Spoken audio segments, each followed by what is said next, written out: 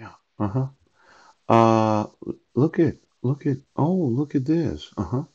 And this whole idea of private work, which can be binding on public duty. Yeah.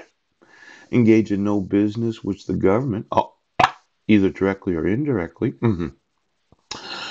which is inconsistent with the conscientious performance of governmental duties. Mm. Never use any information gained confidentially in the performance of governmental duties as a means of making private profit. Yes. Expose corruption whenever discovered.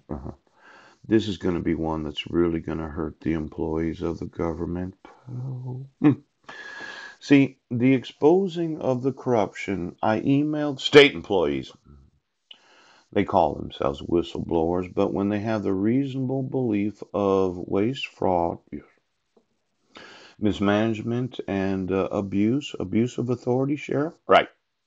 Abuse of judicial power, judge, yeah, abuse, that every federal employee is obligated to expose corruption wherever discovered.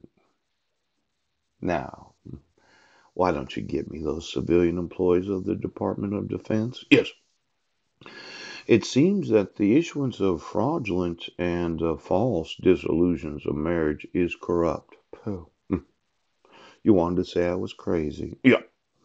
You wanted me to not have any rights enforced when issuing a dissolution of marriage. Yes. For the false accusation of domestic violence and child abuse on Guam. By the time you'd issue the dissolution of marriage, my criminal arrest had been expunged. Yes, the expungement on Guam right now. Now, it looks like we have a corruption problem in this county and in this state. Right? Seattle Police Department. You might not understand or appreciate yes, exactly how much $2,500,000